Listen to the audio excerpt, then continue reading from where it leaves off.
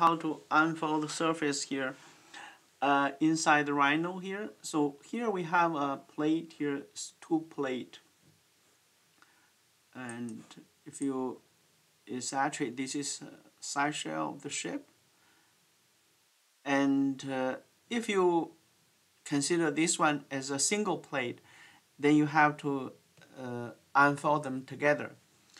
But if you unfold individually here, and then you're going to end up like this one. You see here, there's going to be a big gap here. It's not really like then the shape here that is parallel. So you see here, this is quite a smooth gap here. So and if you unfold separately here, and then you cannot achieve this one here. This is actually the shape is not what you want. So you can have something like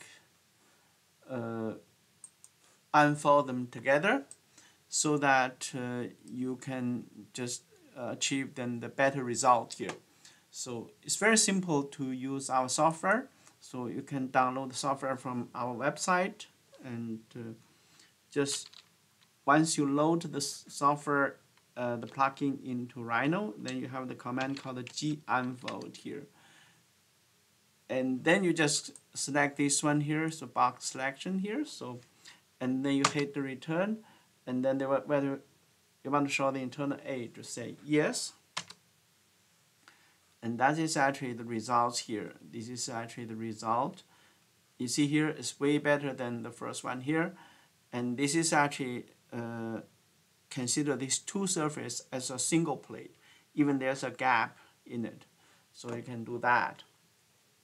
And here we can just see the top view here. You see here, this is the top view, and this is actually the other one here. So, and that's for today. Thank you. Bye.